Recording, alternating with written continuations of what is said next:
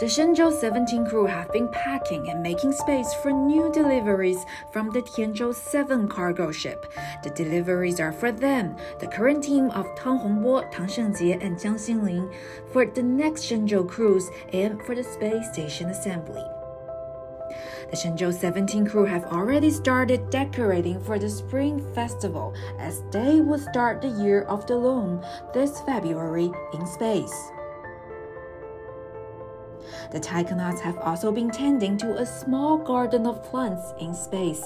They've been harvesting and having the lettuce they grown themselves. In late December, the Shenzhou-17 crew also had their first spacewalk.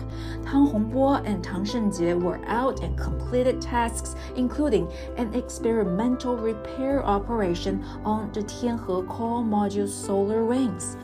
This makes Tang Shengjie, at 34 years old, the youngest Chinese taikonaut with spacewalk experience, and it was the second spacewalk for Tang Hongbo, who is the first person to return to the Tiangong space station.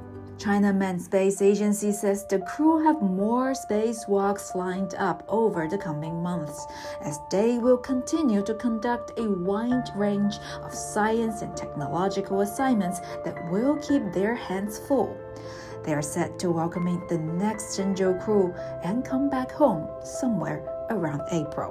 Sun Ye, CGTN.